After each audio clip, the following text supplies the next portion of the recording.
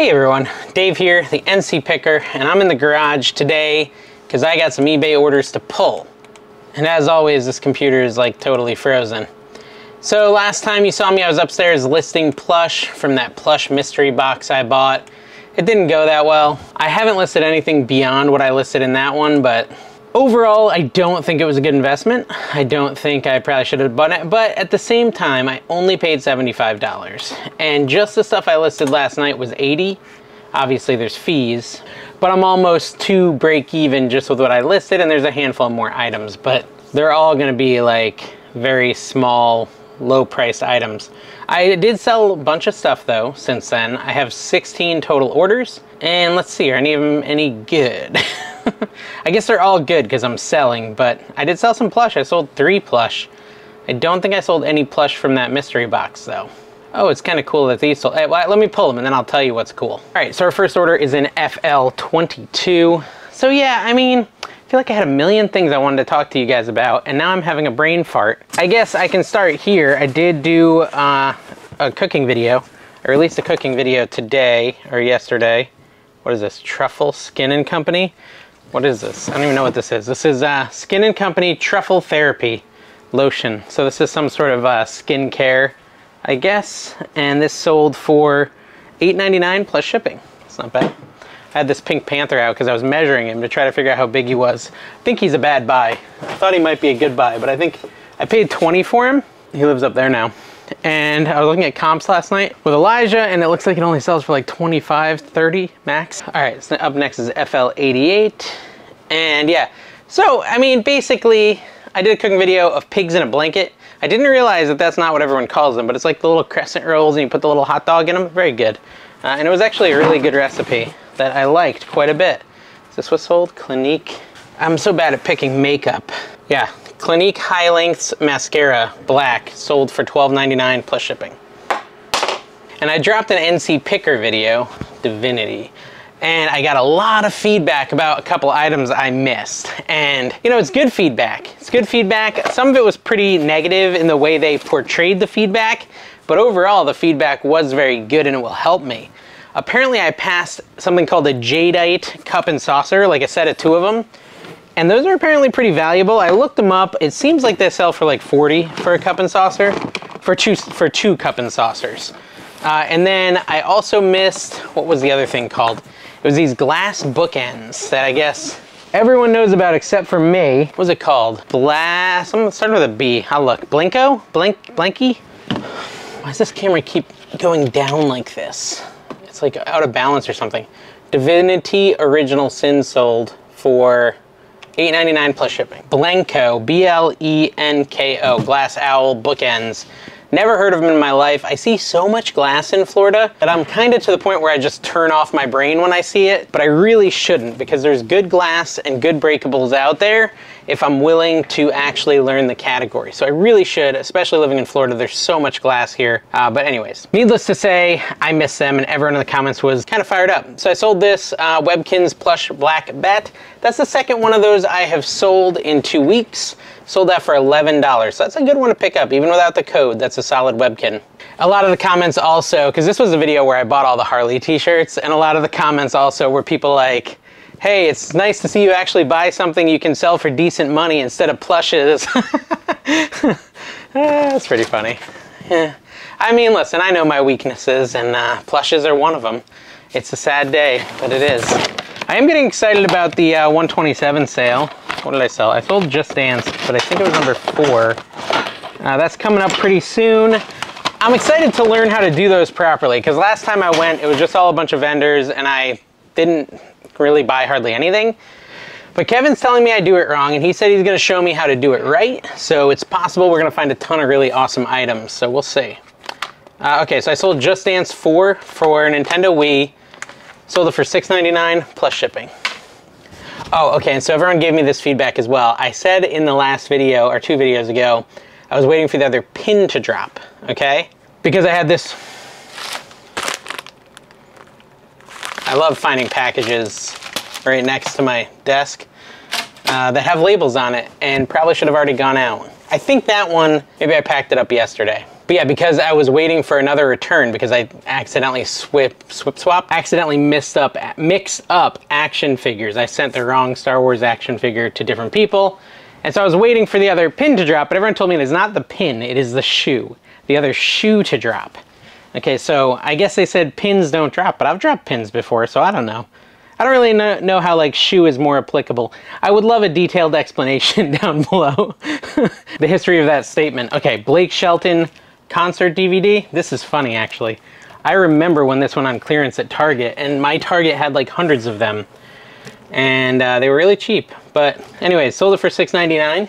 I didn't buy them retail arbitrage. I bought them in a big DVD buy where I should do the math. I need to count how many I got. I think I basically paid like 50 cents per DVD, something like that. Okay, I will show you guys this. So Carrie just sent me this, American Arbitrage.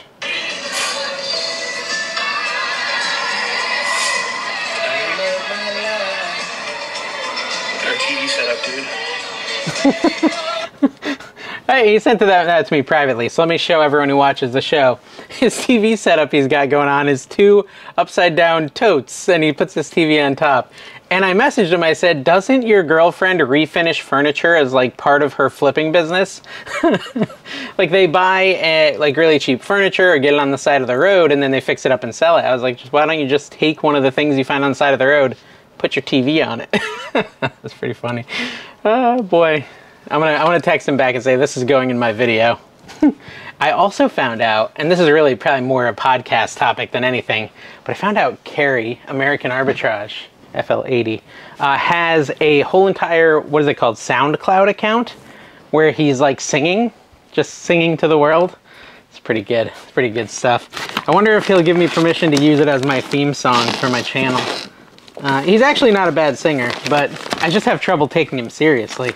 That's all. So Carrie will be meeting me up at in Nashville. Not Nashville, Crossville. I love this lion plush I got recently. Ooh, he's hugging me. Isn't he cool? He's a Commonwealth brand, which I thought was kind of funny. But he has some value, like 20 bucks, something like that. So not bad at all. Let me see if I can find this. Hey, do you remember these? Okay, these are so cool. Remember, they're Happy Meal toys, but they're like a milkshake and then it opens up and it's like a creature. Total nostalgia for me when I found this. I think I got it at a yard sale or an estate sale. I can't remember where I got it. They're not worth much. Most McDonald's toys aren't, but these are worth more than most. I think it's worth like $5 or something. All right, so here's the item that actually sold. This is a Transformer, like a Gen 1 Transformer. A little tiny one though. I think the bigger ones have more value. I don't really know how to use it, but it is truly vintage. Sold it for, and this video should go live, I think, today. So you might be able to see me buy this. Sold it for 15 bucks. Which, if I recall correctly, is less than I spent at the wholesale, maybe? I might have spent, no. At least on that box of toys, I paid less than that. So I'm in the profit officially. Although I've already sold a little pin. It was a Book It pin from Pizza Hut for like 10 bucks out of that box too. So I'm in the profit on it. You know, someone said something in a meeting today that I thought was pretty wise, right? So I can't remember what the topic matter was, but something had gone wrong in the company, my day job company. And we had to like throw away some inventory or sell it at a loss or something like that. I can't remember, but they were like, well, I guess we live and we learn. And then the other person was like, well, I guess that's all life is, just a series of us learning new things. I was like, you know, that's kind of true.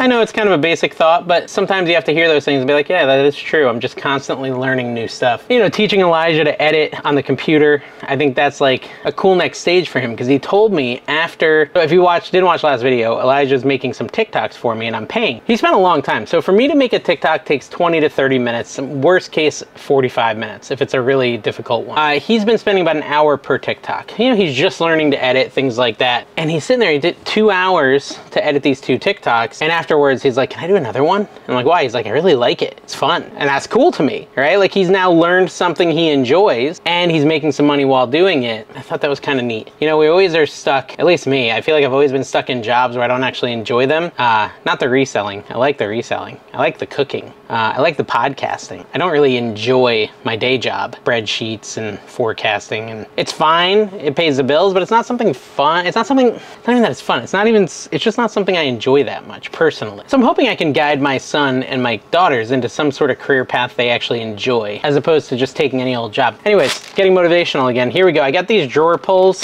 I think I got these at that rummage sale I did with the voiceover. It's really cool little butterfly pulls. And it's got the screws with it too. So you put that on your drawer and then you put the screw on the other side. When I tried to comp these out, I found a similar one on like Alibaba.com, like just a Chinese website. And so I don't know if they're officially old anymore. Like now I don't know. They're porcelain, it feels like porcelain, with like a glaze on them. Either way, they sold for 20 bucks. I think they're very pretty, and I hope whoever bought them, Noelle, enjoys them. I don't think she's a viewer, but I still hope she enjoys them. All right, up next is in FL57. I would say kind of the worst thing about most modern jobs, and I guess reselling has this too, is there's no real logging off at the end of the night for most jobs. I mean, I'm sure there is some jobs, but all the jobs I've ever had, like, you were still on the clock even after you were off the clock. Right? People will message you and ask you to do tasks and say, hey, can you jump on a meeting? And this comes to mind for this reason. I just got a meeting invite from a superior, a very high superior in the company, basically inviting me to a meeting. The meeting is at 9 p.m. Eastern time. And not only is it at 9 p.m. Eastern time, yeah, that'd be fun. We're gonna have a meeting at 9 p.m. Eastern time. No, it's 9 p.m. Eastern time. Not only that, but it's also during my week of vacation, when I'm gonna be out of state. I don't know what my internet will be at that point. And it's definitely a meeting I should attend. And I had to stop and be like, well, how could I attend it? You know, is there any way I could do it? And then I'm like, well, no, Dave, it's your vacation. It's like 8:30 or 9 p.m. at night. You're allowed to say no here. And so I said no. I messaged him back and I said no. Ever since that, I have been feeling extreme guilt for saying no to this meeting that's on my vacation at 9 p.m. I've been feeling guilt for saying no. I've been worrying, I've been stressing about it. As I'm recording this, I'm literally stressing about the fact that I said no to this boss of mine. I don't know. I don't think that's great. I think that's one of the reasons a lot of us want to work for ourselves eventually. Because that's not like really a good quality of life if you're feeling this bad for not attending a meeting during your vacation at 9 p.m. Anyways, I sold this car. Is this a Hot Wheel? It's an ERTL Ertl. It's some sort of like festive one. What does it say on it? Chinese Dragon car, 1998, sold for $5.40. I don't know why my computer is so loud. It sounds like a jet engine right now. I'm not really sure why it's making so much noise. Anyways, out of FL89, we sold a plush, and it is Frankenstein. Frankenstein, I paid 50 cents for him at a sale recently. It's not gone live yet. It'll be live on my NC Picker channel soon. And sold him for $6.30. So nothing amazing, but the price was right, so I grabbed him. And then out of FL90, where's FL90? Right here. We sold something as well. Oh, you know what? I got this recently. I did the sale. I think it already went live. It's the one where two people were at the estate sale, kind of fussing at each other. And the lady selling at the estate sale goes, so let me say it right. The shopper at the estate sale says, you know, are all the blankets $4? Because she said $4. And the lady running the estate sales was like, she got like angry at her for some reason, like aggressive. She's like, now why would you say that? Would you buy a Ferrari and a Honda for the same price? Something like that. And then the buyer was upset. So anyways, that was kind of funny. But the sale before that, I bought this plush. They were $1 a piece, I believe. I think that's right. I think $1 a piece for these. Sold this for $12.87 plus shipping. It does play music somehow. Yeah. It's got the Rudolph tag still on it, so it's in nice condition. All right, quiet down. Got it.